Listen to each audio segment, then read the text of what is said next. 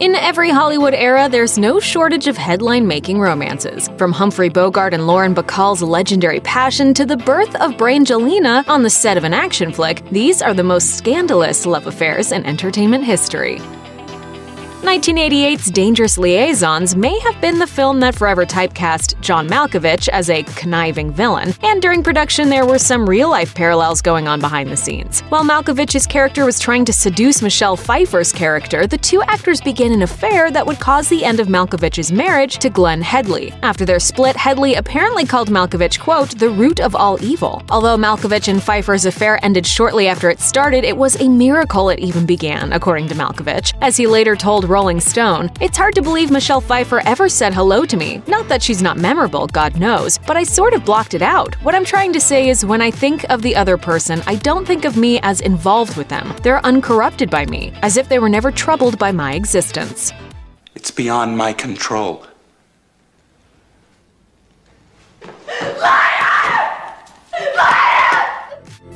After Billy Bob Thornton won a Golden Globe in 2017 for his work on Goliath, Twitter went wild commenting on what appeared to be an awkward moment between him and Laura Dern. It might have been nothing more than one actor walking behind another, but the history between these two is hard to ignore, as they were an item between 1997 and 1999. At the time, Thornton was quoted by Men's Journal as saying, "I'm now happily involved with someone who's my best friend." But by the end of the year, they were no longer together. So what happened? Apparently, Angelina Jolie happened. Thornton and Jolie worked together on 1999's Pushing Tin, and at some point along the way that sparked up a relationship. They married the following year. For Dern, it may have been a bit too sudden to be a coincidence. Speaking to Talk Magazine, she said, "I left our home to work on a movie, and while I was away, my boyfriend got married, and I've never heard from him again. It's like a sudden death. For no one has there been any closure or clarity."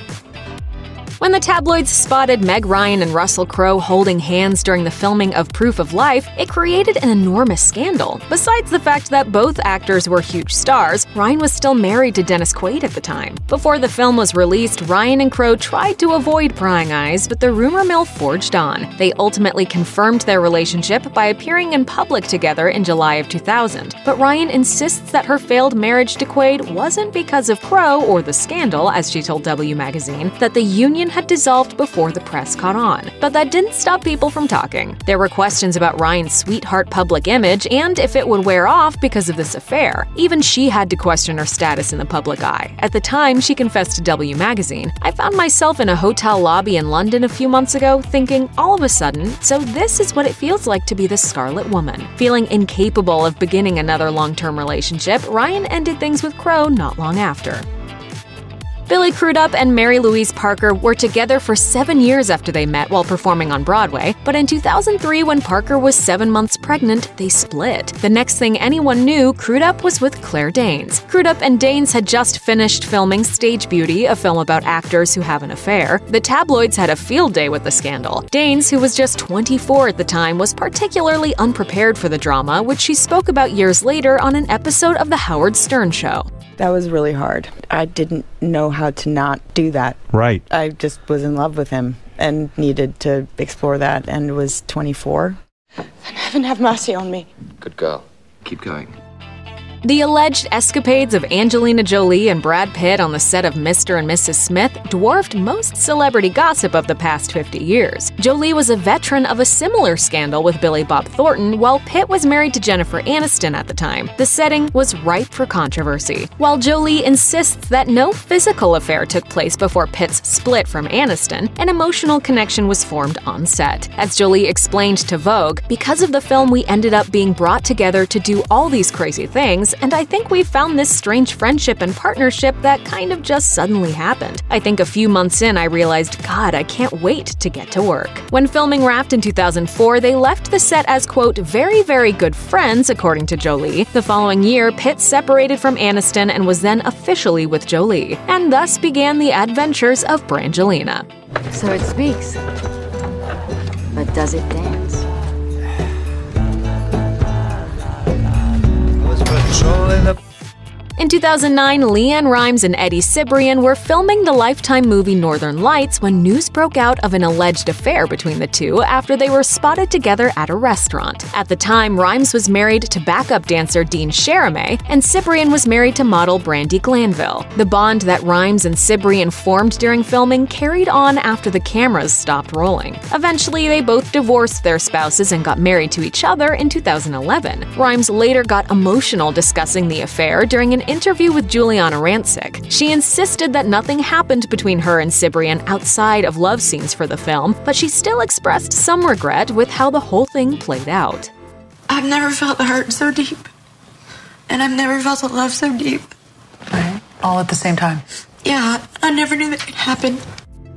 In 1972, shortly after they were cast in The Getaway, Steve McQueen and Ally McGraw started a relationship that wore out the ink on tabloids across the country. McGraw was a rising star who had recently married producer Robert Evans. McQueen was Hollywood's iconic bad boy. McGraw later told Vanity Fair, "It was very, very passionate and dramatic and hurtful and ecstatic. It was pretty much a wipeout for both of us, but I think it's safe to say it would have been impossible not to fall in love with Steve." After the film, McGraw divorced Evans and married McQueen, and even paused her career for him. It wasn't until after their 1977 divorce that she returned to the big screen with the 1978 film Convoy.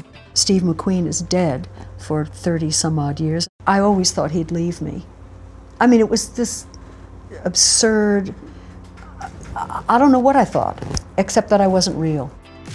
The casting of Elizabeth Taylor in the title role of 1963's Cleopatra was not without some controversy. She hadn't yet lived down her reputation as a homewrecker from an earlier affair with Eddie Fisher, and some people at 20th Century Fox were unsure if the risk was worth the price. They ultimately moved forward with casting Taylor, but it turned out that their fears were grounded. Even with Fisher on location in Rome, Taylor and her co-star Richard Burton, who played Mark Antony, started one of the most talked-about affairs of the century during production. While taking a break from filming in 1962, Burton and Taylor were snapped lounging together aboard a yacht. The published photos sent the public and the paparazzi into a frenzy for more. The scandal was inescapable. Members of the press followed them at every turn, even posing as extras to get inside information. The Vatican even publicly condemned the relationship. By 1963, their relationship was public and the film was finally released. Early in 1964, mere days after she divorced Fisher, Taylor and Burton were married. They divorced in 1974, remarried in 1975, and then divorced again in 1976.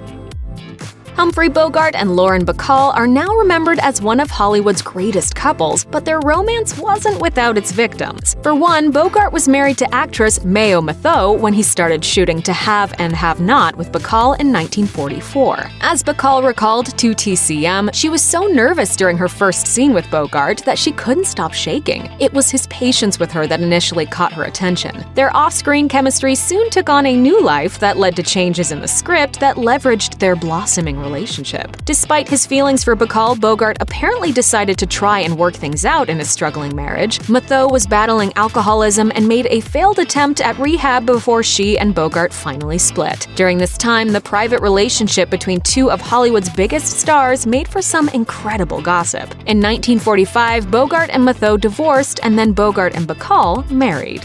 You know how to whistle, don't you, Steve? You just put your lips together and blow.